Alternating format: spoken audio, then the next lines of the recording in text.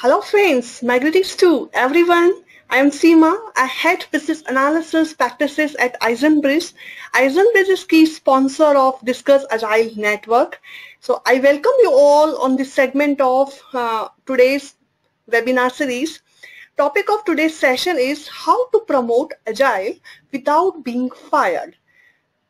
Our guest speaker today, Tomasz, he's a certified Scrum trainer and he's here to discuss the 7 habits of successful conversation. So over to you, Tomasz. Yeah, thanks very much. Welcome everyone. Rather good evening in your case. I hope you guys and ladies had a good supper by now. It's 4 p.m. here, so I haven't had a lunch, so it's your guys win basically in this moment. So let's go and talk about how we speak with managers. So how do we get to talk with those people on the second side of the bridge usually, or the fence. But before we get there, just some background, some context on us. This is the picture from 2008 when I was on my first trip to India. That was Bangalore. In 2008, my manager came to me and said, we have a project for you. And by that time, I was a agile project manager, whatever it means then. And he said, okay, we need you to coordinate the team which is in India and the US the same time. I said, cool, can I see those people? Oh, no, because they are in India and US the same time. So basically, knowing that there is no chance that we can, run a project remotely, what we did is, well, one day I packed, second day I got a visa, the third day I was in India trying to run this project together with the people in India locally. We somehow succeed. However, what I noticed then and after this project and many other projects and many other conferences and events I've been to is that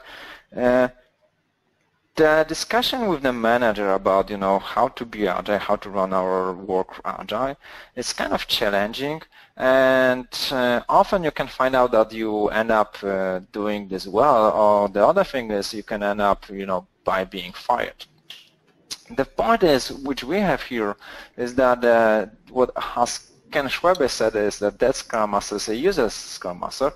So basically, the moment you are get fired, you're not much going to help your team anymore. So now the question is, one thing is that, okay, we want to convince people, and often those people are on the other side of the globe, so we have like 11.5 hours of time difference, and we want to tell them, okay, this is not exactly how we want to work. This is not exactly what is effective. On the other hand, is we don't want really to be fired. So I'm working independently for the last 6 years, and every year I have a number of this kind of conversation, trying to explain what is Scrum, what is not Scrum, what is Agile, and what is not. And I'm trying to make them more effective, so to be fired less often. I'm still getting fired. But what I came up with over the time is something I call 7 steps for successful agile conversation. The truth about those 7 steps is that they're not much steps, way more they are kind of habits. So something you need to get good at, but it's not about having one step after another. And after a second thought, I decided, okay, it's not just about the agile conversation. So, having any kind of conversation, so for example, you're going to convince your wife or your husband for a new Ferrari or whatever you want to buy next time, pretty much this presentation could be useful for you as well as convincing your boss to go agile. Because it's more about, okay, how do we tell people the things we know, how do we show our perspective. And at the end of the day, I also think that the 7 is not the right number.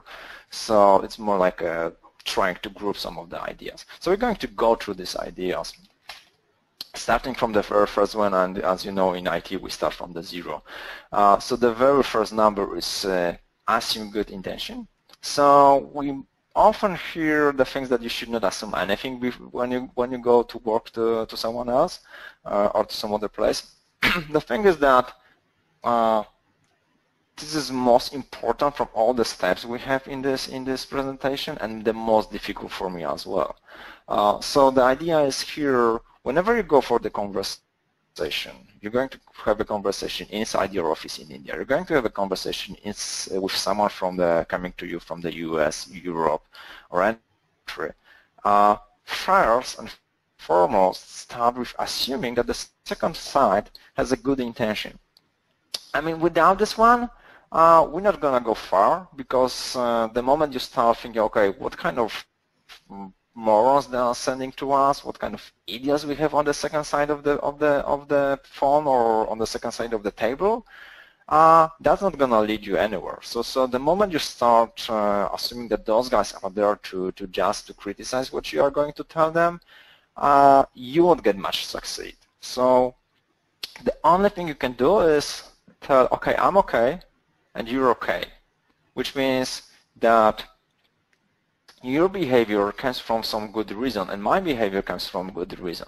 So if I want to achieve something, then there is some background behind that. And also, if, for example, some people behave some way, there is a good reason that the system around those people, so the way we created this, the teams, for example, is forcing those people to behave. Let me give you an example. Like, a classical situation in IT is that, oh, our developers don't speak with QA, right? How come? Oh, because the QA are busy submitting the bugs. Okay, how come? Oh, because they are being perceived on how many bugs they will submit in every day.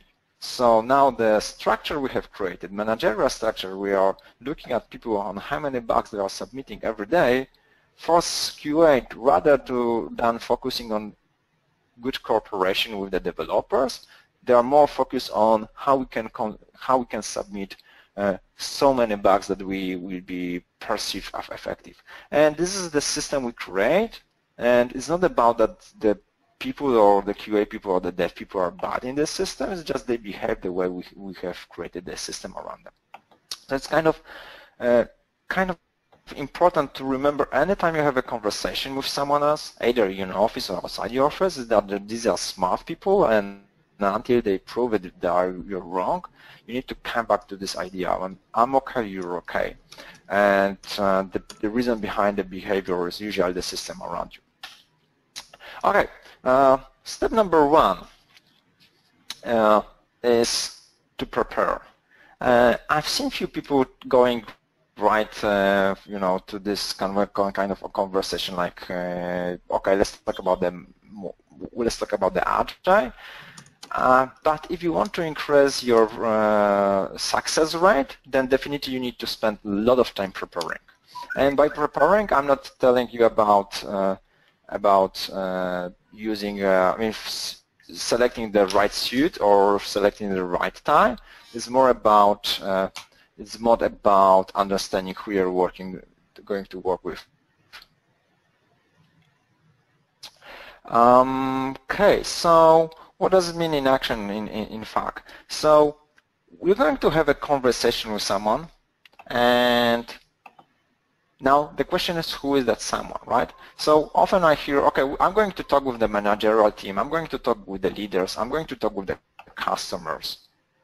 Well, there is not such thing like a customer. There's not such thing like a leaders or customer. There's such thing like John, Peter, Steven, and even if the managerial team at your organization is consisting of few people, then each of those people has a different goals, different needs, or different.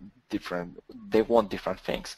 So the only reason they are sitting on the meeting with you is not because they are management team, but because they want to have their goals achieved by this meeting.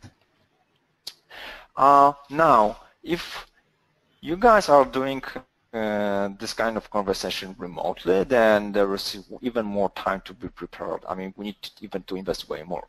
Because the thing about having this conversation is not about how good we convince those guys, but it's about how good we are in building the trust between us and the second side.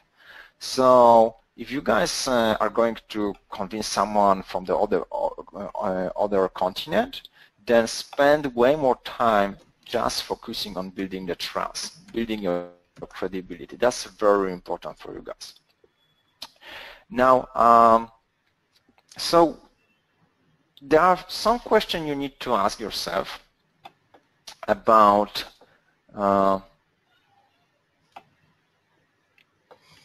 what is going to happen on the meeting. And again, my suggestion is try to have this meeting face-to-face. If you're forced to have this kind of conversation remotely, then make sure that you have any kind of video, teleconferencing, not just the voice. I mean, have something to sketch note, so you can make a note together, so you can draw together based on the conversation, but do not go just with the voice over the phone. So the one kind of question, one group of questions you're going to ask is, who is going to be there? As I said, there is no such thing like a management team, but we're going to have a John, who has a CFO role, and we have a Chris, who is the CEO, and we have some CTO or some other leaders, and they're going to have a completely different perspective on the conversation we're going to have. So we need to ask a few questions. What is important for them? What is not important? What problems do they have? What they are scared of? So one of the very important things to understand is what are their current fears? What is the things that could make them run away from the change? So if you're coming to them and tell them, okay, we're going to do this agile, and it's going to destroy all your position, and you're going to lose all your power, that's not the best way, basically, to make them, be happy about your concept, right? So you need to make sure what kind of fears they have right now, and what kind of fears they could be connected with this one together later on during the change.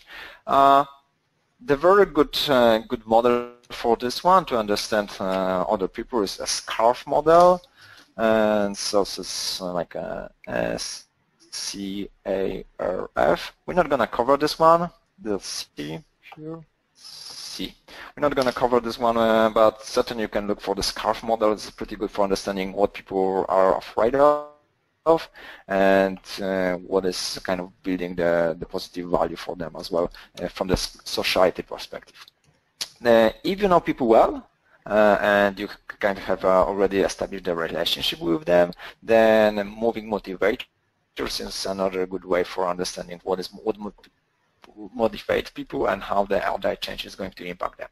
So that's pretty two good things you can try with having a conversation. Right.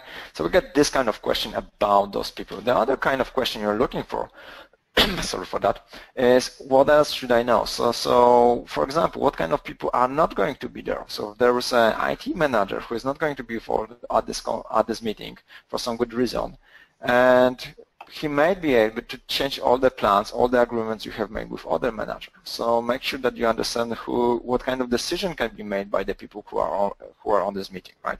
So can they do the decision to go agile, for example? Can they make the decision for hiring the Scrum Master to your team?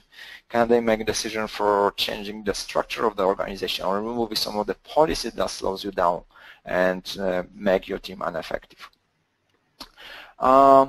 If that's not your typical product, so you're not working with your typical product group, like for example you're working in outsourcing in the context of you're doing the different project for different organizations, then understanding their business, the technology is pretty important, because the moment they start asking the question, okay, but how do we do this with embedded systems? How do we do this with systems that are very fragile, or for example we have a very lot of information we need to send to the government, or that's a peacemaker for your hub, and we need to create a lot of documentation. So this agile no documentation idea is not the best idea. So you need to understand what kind of business they are in, what kind of technology you are in. And by the way, someone is, I think, still on, not on mute, and I hear some background noise. So if anyone else is having the voice on, then please turn it down. Okay, now it's better. Thanks.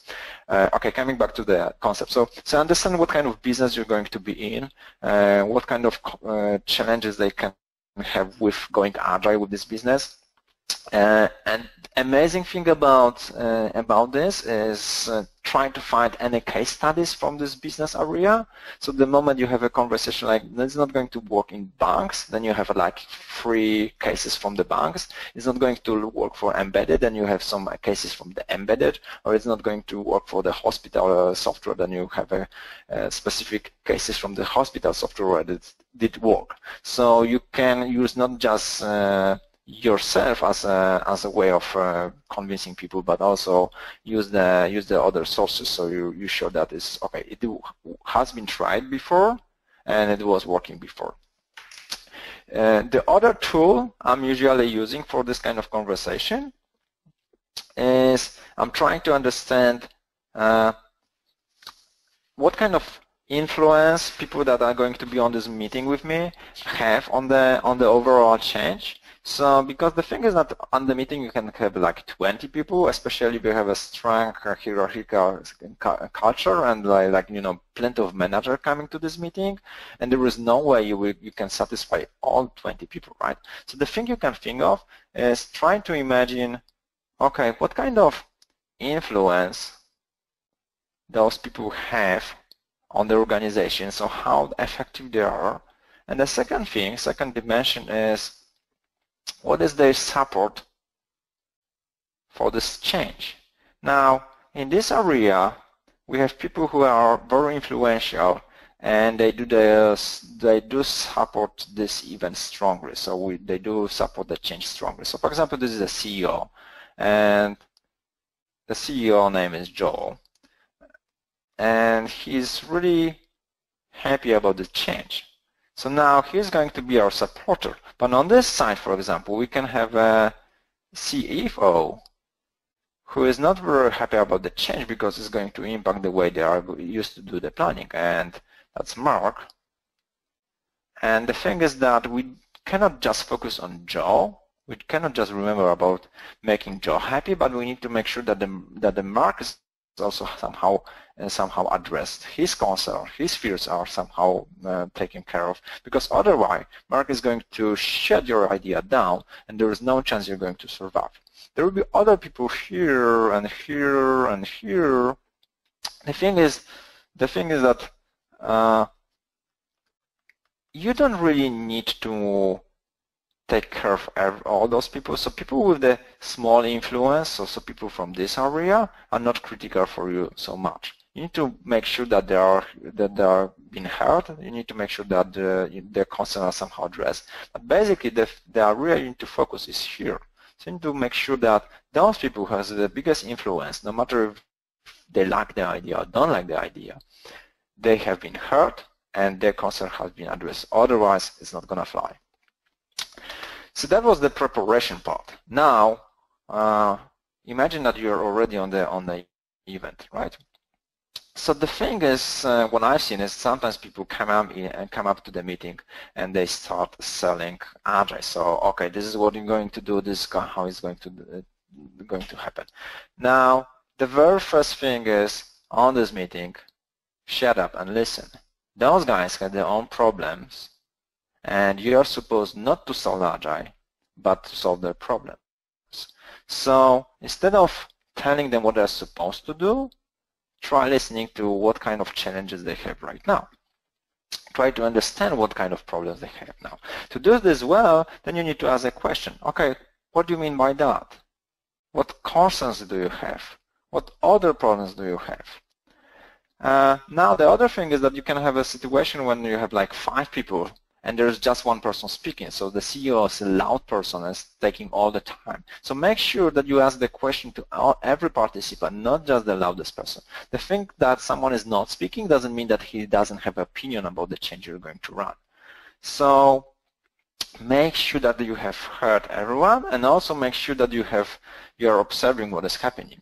So, for example, you said something, or for example, CEO said something, and there is CTO who just shut up, or he leaned back, so he doesn't feel secure with this statement he just heard, right? So make sure that you are seeing what is not being taught, what kind of conflict they have. If there are two people with having a strong conflict between them, like you have two leaders and they have two different opinions, make sure that you notice this one, because it's going to impact your change for sure. So basically, the moment we have went through the conversation, so we listen what kind of problems they have.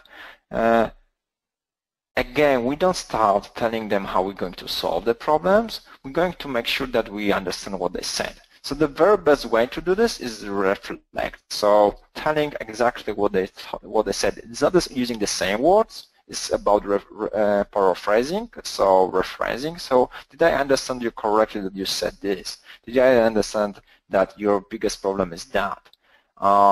Do you guys say that it's really hard for you to run the big projects? Or do you guys say that you have one team that cannot communicate with the customer? Do you guys think that you can't estimate your product correctly? Do you guys consider looking for another team because you are thinking you'll go too slow? This kind of question you need to ask. One thing is that you're going to make sure that you understand, so you really understand what they say. The second thing is that you're going to make sure that they know you have understand. So instead of selling them agile, you're going to solve the problem. Now, if they confirm that what you have said is what kind of problems they're trying to solve, the next point is proposing solution. Again, we don't sell agile, right? We are not looking to tell them, okay, this is the magic bullet that is going to solve all the problems, right? We're going to propose, we're going to tell them what kind of ideas. So one thing we're starting with is basically discussing potential root causes. So let's come back to this thing that we had a situation there. Okay, that our team cannot estimate, right? Oh, really? So what could be the reason for this that the team cannot estimate? Or maybe because we are changing the team structure every few days and we cannot establish a stable team, which means that people don't know each other, they then don't know how fast they can work as a team. Or maybe we are asking them to multitask and pushing some additional work on them, so they think that they can do more, but then they find out that there's plenty of things they need to do. Or maybe the other reason for that is that people are very willing to work, but they cannot get an answer from the customer, so they have no idea how to deliver. And they learn a few days later that they have delivered not what the customer was looking for. So try to show them different potential root causes, and also try to show them the options. So what kind of options you guys have? What kind of solution you can try? Again, Agile is not silver bullet, so we're not going to solve all the problems. The thing we're going to run the experiments, and the experiments has always a good side and a bad sides. So there's not just a green field, after we go agile, there are going to be a lot of consequences. People might feel insecure with the change. People might think that they have lost their control over what is happening, right? So present both benefits and the cost of the change. What kind of situation can be in like week, month, a year from now after we went there, right? So what kind of cost you're going to have? So not just focus on the benefit, not just show this like imaginary kingdom when everything is going to be perfect. I mean, agile projects too did fail, right? So what kind of problems we're going to have? And finally, make sure that you get a feedback from them. So not just tell them what you said and go forward. Make sure that you hear back from them what they think about what you said. So make sure that if you say, okay, this could be a potential problem. So we talk about this estimating again, and this could be a potential problem. So ask them, what you guys think?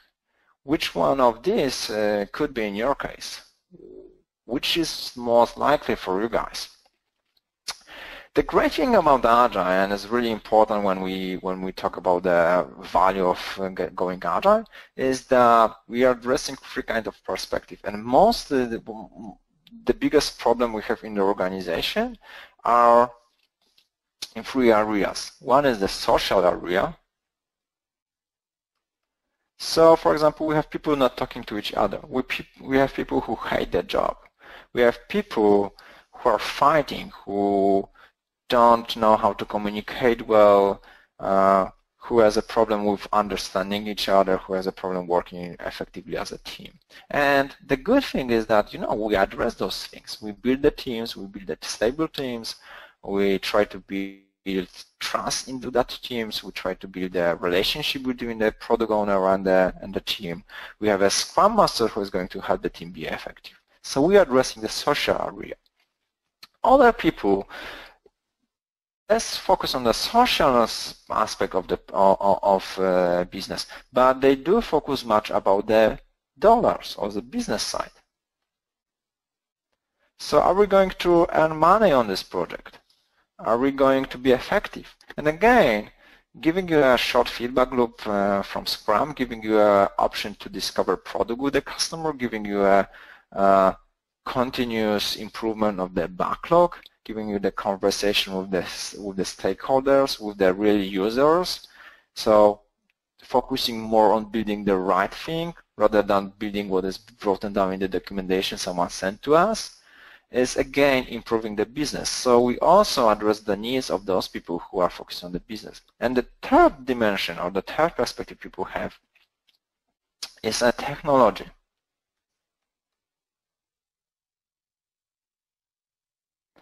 And again, those are usually tech-savvy people who are saying, okay, we have a crappy code, we have a low-quality product, and by having the definition of done, which make you deliver working product every iteration, but letting the team decide what kind of solution they can do instead of forcing that solution on them, by having the team think about, okay, what kind of way, how we can solve some specific problem on technical side so we don't impact the other areas of the products. We also can improve the technical side of the product. And this is, I think, the great thing about the Agile and all these things we try to do in the IT right now, in the product development, is that we address all those three perspectives. So we address social, we address the business, but we also address the technical side.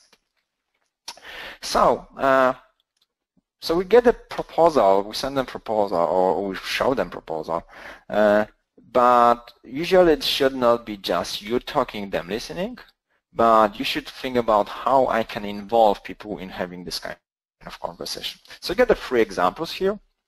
There's the very first one here is how do I usually make a note. So even if I listen to the customer telling me, okay, what kind of problems they have, I do draw a structure of the team.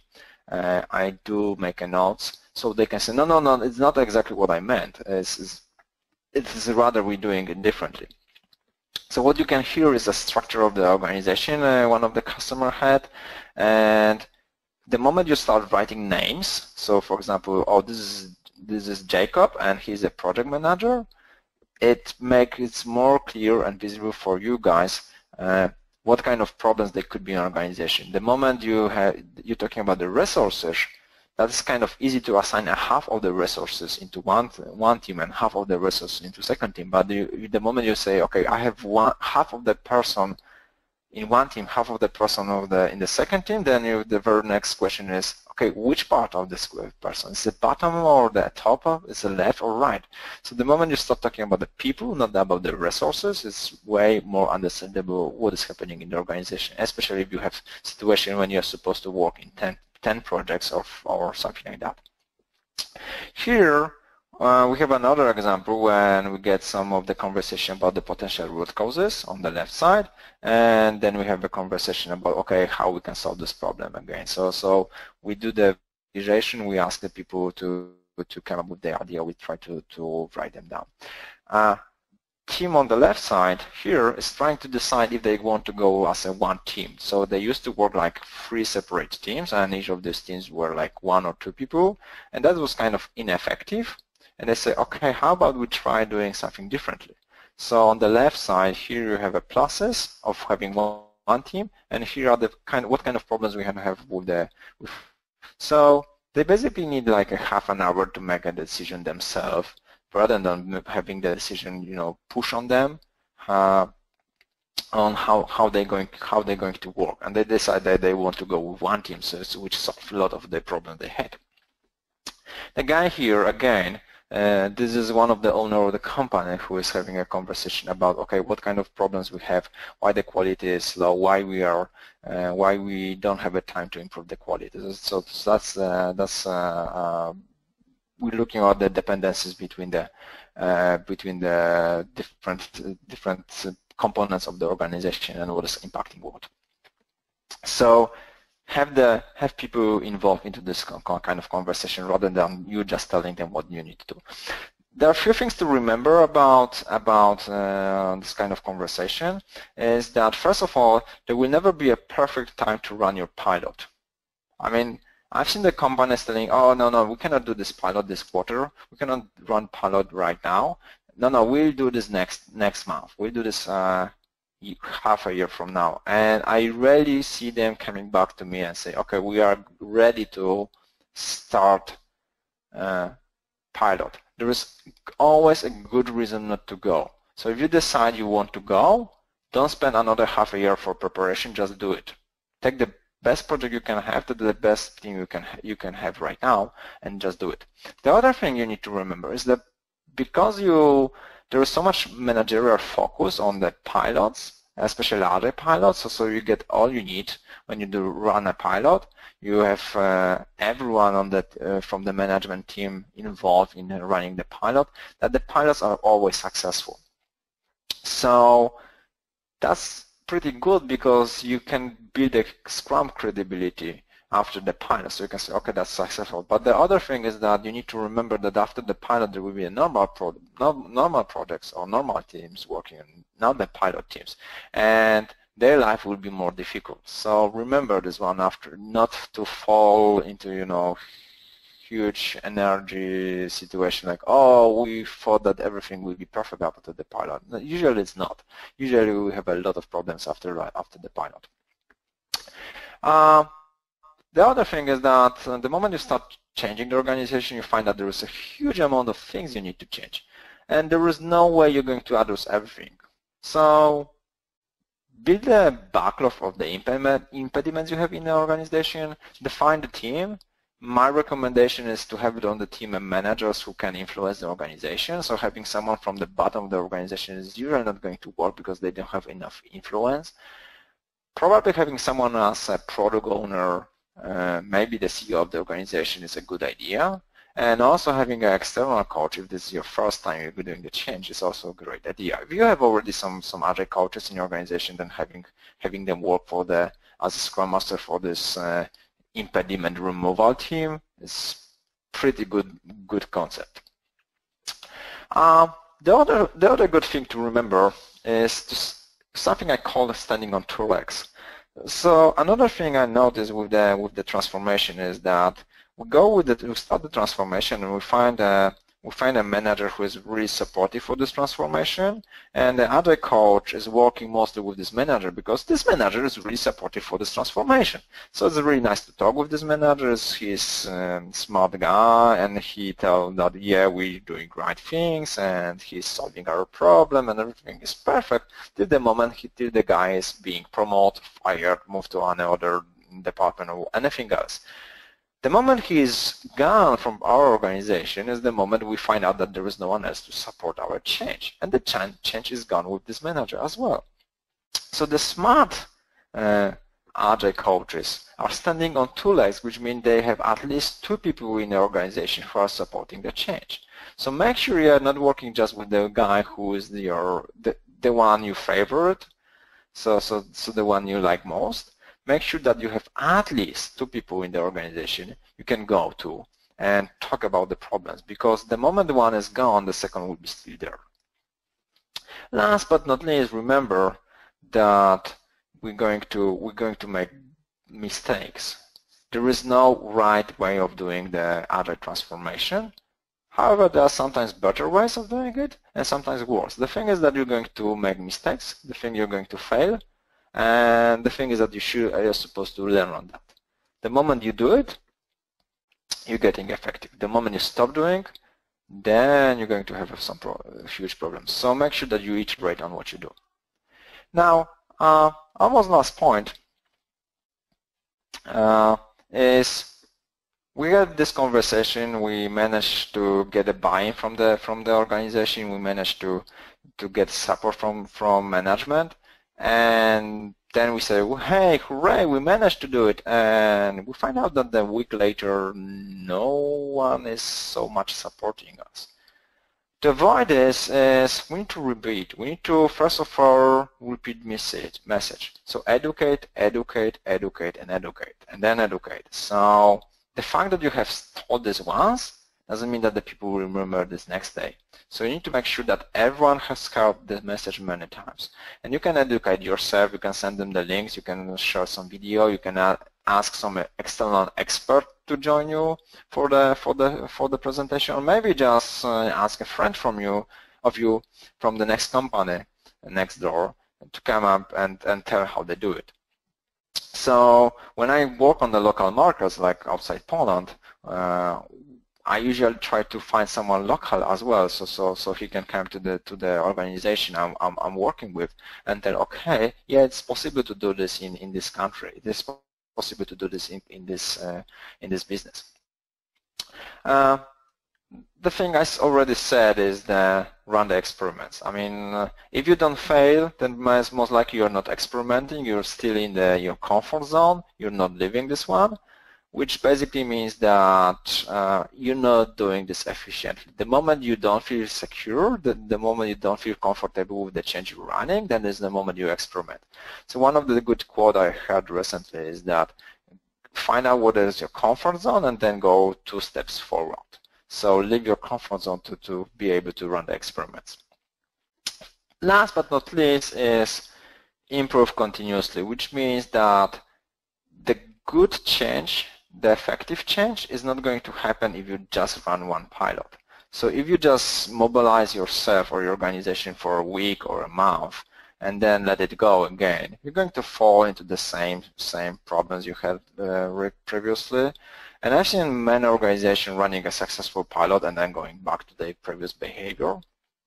So the only thing you can do is improve continuously, which means day after day after day. So having a improvement weeks once per quarter is not going to change anything.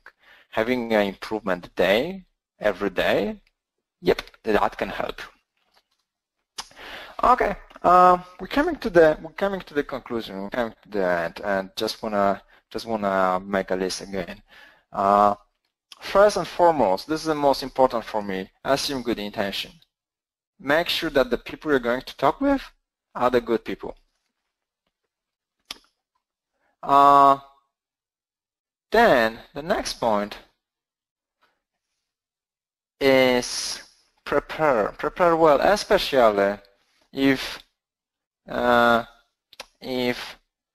someone you're working with is remote from you. So especially if you guys are working with people from the US, from Europe, from Canada, and other country, there will be a huge barrier, and you need to spend even more time for doing the preparation. So make sure that is done well. All right. Now, next point is spend a lot of time listening to people and asking the question. So make sure that you hear what they are telling, and make sure that you also hear what they are not telling. Make sure you spend a huge part of your meeting just listening to what they are saying. then reflect on what they told you. So show them that you understand and make sure that that you get it right. So you're not going to solve the other people's problem, but you're going to solve the problem of the people you are sitting with. Propose the solution, but don't force it on them. Give them the options, give them the ideas, what you think that might be working. Make sure that they feel comfortable with the change. Involve them into this discussion. Make sure that they are engaged. Make sure that it's not something that's being given to them, but it's something they have created together with you. Have a conversation, not a monologue with those guys. Finally, repeat the message. And you know what? If you find out yourself being still being fired after doing all of this, then there is a great quote for you, which was said by Winston Churchill, that if you have enemies, then great, because you have something to fight for. And sometimes being fired is all we need. And yeah, I had few situation when I did fire my customer because I said, okay, this just doesn't make sense for you guys. You are supposed to stay the way you are, and you will be happy where you are, or you will be unhappy where you are. But that just not going to work with what I want to do with you guys, because I'm not going to help you. Good. We're done with the presentation. One of the things is that I'm going to travel to India August this year, so there was a hope we'll be able to see each other during the courses, or maybe we organize something around the courses. We're going to find out soon. So keep focus on what is happening on the Eisen Bridge, and make sure that you follow what they're telling you, because we might be able to see each other in August, which is pretty hot in India as far as I remember. We have some time for the Q&A, so I will be happy to answer if you have any. Yes, I yes, know Tomasz. okay. Assigning questions one by one to you, and I have signed one first question also. Okay, I need to figure out how to see the question. Okay, do we have any document template to ask question to the team and record the responses? That's a pretty good question. I don't have a template because my question really run depending on the answer I get. Usually, the one thing you need to remember is try to keep as open question as you can. So the difference between the open and the closed question is basically the closed question is let me go here. Can I do it? Yeah, I can. Okay. So open. Oh, does it work? Open question is something you ask like who, why, how, and closed question is something you have an answer yes, no for that. And the closed question basically is not going to give you a lot of information. You're just going to get a very short response. What I usually also do is I'm trying to collect those information, wrote down on the paper, but I'm trying to use the big letters so they make sure that they see what I'm writing down. The other great thing is you can do is write down on the on the board or on a flip chart paper, so they see what you're writing down. Hope that answered the question. Any approach to solve social problems? Another question from Sunil. Oh, that's even more tough than the previous one. So again, the social problems are usually coming up with from the different perspective of people in the team and the different goals. So what I would usually do when I have social problems is basically find out what part of system we have that is causing this kind of problems. To give you the great example was when we had a QA and the devs, right? So it's not that we have a social problem in the context that they don't like each other. The thing is that they had different goals, and the developers, for example, are forced to deliver as much code as we can, as they are supposed to, or more than they can, right? So imagine that we're spending, asking the people to deliver like 10 features, and they can realistically do 6 features on it. So they're going to reduce the quality, and it's going to impact the QA because they're going to spend more time just to trying to make their environment working. So basically, the social problem we're going to have is that we're going to, complain about the second team, and the second team is going to complain about the first team, and that's not going to lead to any solution. If I have this kind of conversation, I can do 2 things. If the conflict is not huge, so we're not still not going to kill each other, then I'm going to put everyone into one room and show them different perspective and try to solve the problem together. Also, it may be useful to get some manager to this conversation. If I have more like a personal problem, so 2 people with different perspective, I would probably have a one-on-one conversation with each of them and try to find a solution. Again, a solution means experiment we're going to run together. And I'm not going to work, certainly I'm not going to be a court. So don't be like someone who is going to solve the problems. Don't be like someone who is going to make the decision. They are supposed to solve the problems. The thing you can do as a Scrum Master or Agile coach is to have an effective facilitation of the discussion. Hi, Tom is going to answer this question. We can go forward, which is how to deal with situation where people think Agile Scrum is tracking the time on hour basis because it's burned on just, oh crap, that comes from Swati. I hope that you didn't misspell your name. That's a crap you often see. The thing is that this sometimes, it's often used this way, and we also have plenty of bad electronic tools that are being used this way. This is why I hate basically having any electronic tools. So one of the reasons for that is that the people are being tracked this way. So we have a situation when the manager don't have a transparency into what is happening on the team level, and they're trying to push this kind of tool. So the very first thing I would try is, instead of convincing people that they're not being tracked or being controlled, is to make sure that the management do not have a need for this kind of control.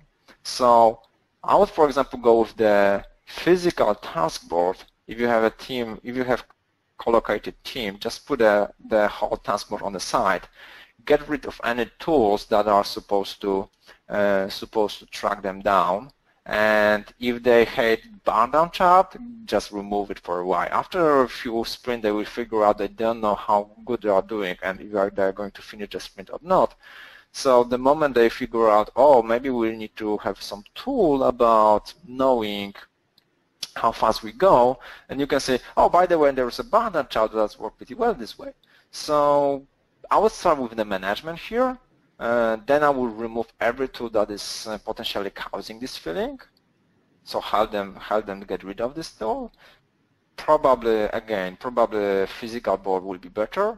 And then after that, I would work with people, explaining those guys that you're not supposed to be tracked. You're supposed to track yourself. Hope that helps. Okay, going forward, how to handle teams, QA, Dev, UX, without bending on one side, how to balance this out. Not quite sure if I understand this question. It's about the team structure, or it's about something else. Sajuta, can you elaborate a little more on that? Do we have an option to get us some more elaboration on that? Tomasz, I have assigned all the questions which are posted here. I request you all, if you have any other query, please post here. Sujata, can you describe your question? The question is, as a manager, without bending on dev side or QA side or UX side, how to satisfy all the team members, like questions, queries, or compliance, everything. Like if we are bending towards one team, the other team will be dissatisfied. So how to handle those situations, like how to maintain balance among everybody. All right, now I see the concept. So again, this is something I already mentioned earlier. You're not supposed to be a judge. You're not supposed, and can you guys, oh yeah, thanks, going mute. So you're not supposed to be solving all the problems from the team. The thing is, the moment you have a QA, dev, and a UX, the moment you're not building cross-functional teams. So one of the things I would solve that would solve this problem is saying, okay, guys, UX, dev, and QA together are supposed to solve the problems. So you guys sit together and let me know how you're going to solve this problem together. So because it's not about how fast we do the code, how fast we do the testing, how great we are creating UX, because it is about how fast we can deliver product, working product, which has both UX and software, I mean the development, and it has been tested, right? And so the moment you remove yourself from the judge role, the moment you can be someone who helped the team, and the team will stop coming to you, solving the problems. I'm going to give you a good examples I'm using. So the moment I have two daughters, one is 10 and the second is 11, and the moment they are starting a fight between each other, I just tell, don't hurt my daughter, right? And they both look at me and they, there is no way for me to say, okay, the fault is on one side or on the other side, right? The only thing is that you're not supposed to hurt my daughter, and you're supposed to solve the problem together. And I think that worked pretty well for the team. Just tell, okay, you guys are supposed to deliver software. Figure out how you're going to do it. Hope that's going to answer this question. Yes, oh, we have please. more question, which is great.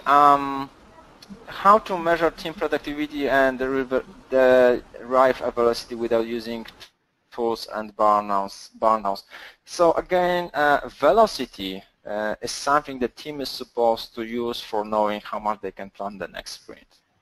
And the moment you start evaluating your team based on the velocity, is the moment they will inflate either the story points or they will reduce the quality. That just happened. Every team I've seen where they said had a goal of improving the velocity just happened. I mean, we go down with the quality, or we just have a bigger user stories. I mean, it used to be 5 story points, now it's 13.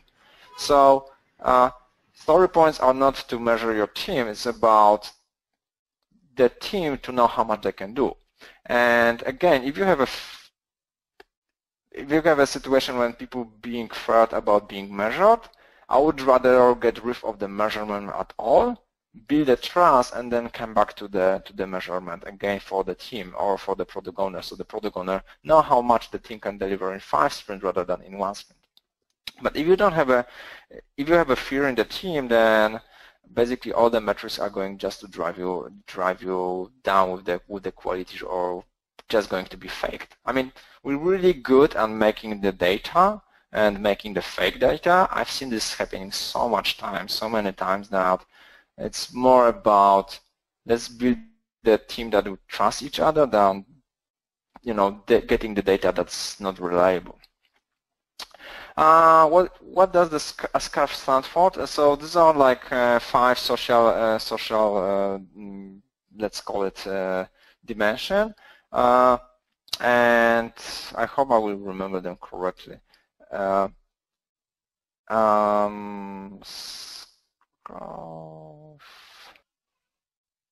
I'm not sure. C is for certainty. A is autonomy. R is relatedness.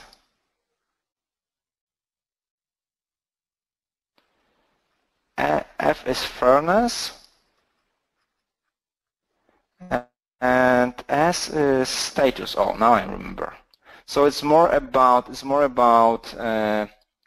social aspect. The thing is that what the neuroscientists find out is that the social aspect is as important as just a surviving aspect. So social needs are very basic needs, and you react to your manager telling you, let me give you a feedback, especially that's a mid-year feedback review. So you react the same way for let me give you the feedback as for encountering a tiger in the wood. So your brain reaction is the very same way. So you have just a fear reaction. So it's very important to understand what people do fear, because the social reaction will be very strong. Or we lose a status, for example. So you're not going to be a manager anymore because we have agile. That's a fear reaction for the status, and it's very important to address this before we go forward with any change. Do we have any other questions? Tomasz, we are about to reach the time box, and no other questions is there. So I thank you for the great insight for the 7 habits of successful conversation, and I also thank for the participation by all the friends who are here. Thanks very much, guys, for finding time, especially in the evening, for joining us. So I really appreciate it. Yeah, thanks for joining all. Bye.